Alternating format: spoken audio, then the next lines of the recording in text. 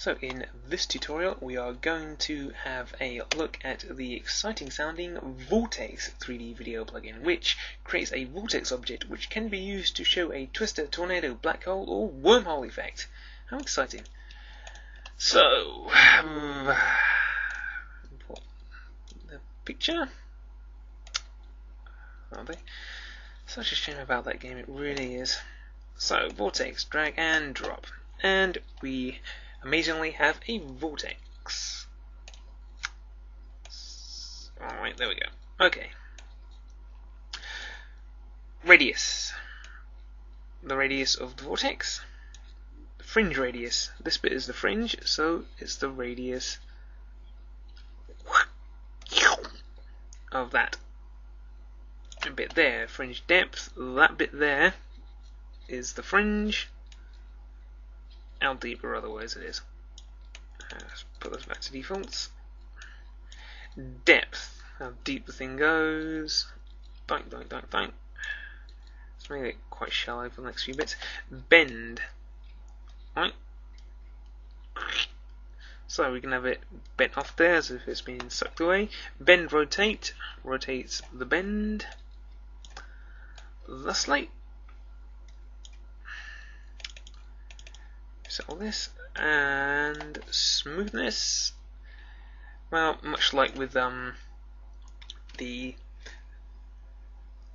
slices and stacks options when we use Objects 3D for spheres and such like, how smooth it is. So just see here, this is very square-like with smoothness of 0.125.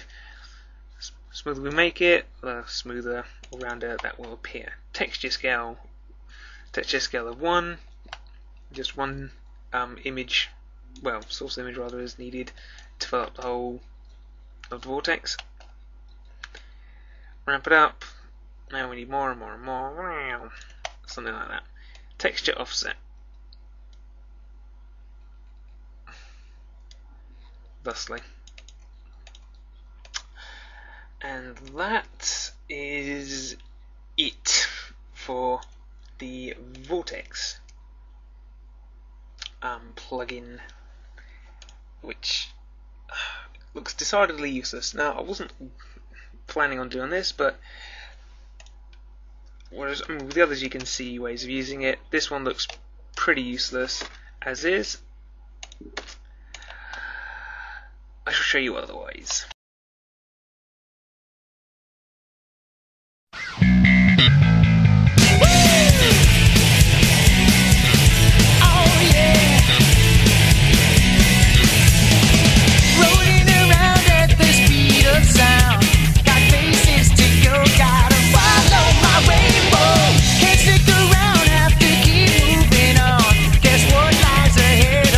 One way to find out, must keep on moving.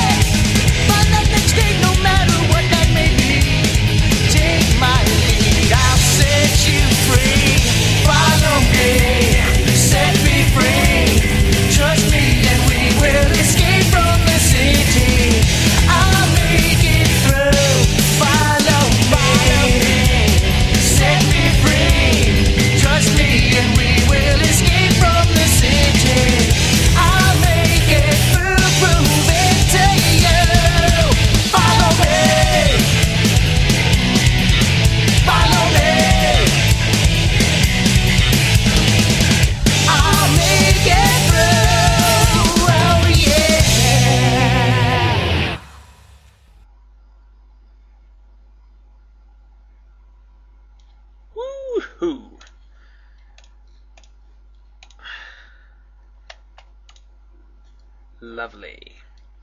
Right, that's it for Vortex. I'll see you next time.